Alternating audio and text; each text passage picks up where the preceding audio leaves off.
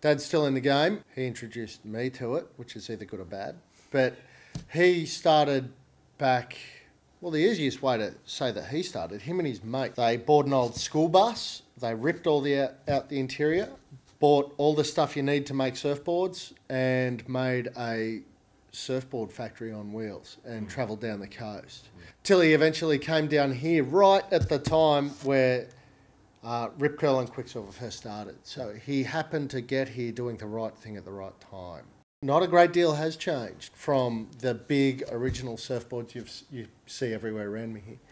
I can do specifics for people. So if you've got a problem where you can't turn your board in this part of the wave or in another, or if you've got a bad knee, or I can shape a board to compensate for those problems, and I understand what a surfboard does, and I know how to change it to make it do what you want, where a computer can't do that.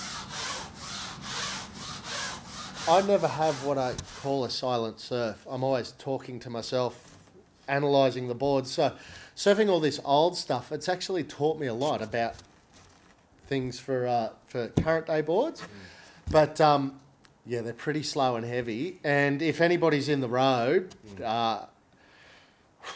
they're in trouble. There's a lot of different technologies. People are starting to use epoxy and moulded surfboards, and I think a lot of development can and should be done on environmentally friendly surfboards. We still have not found a way, which is very strange considering 99% of surfers are very into preserving the environment, and we still haven't found a way to make them environmentally friendly 100%.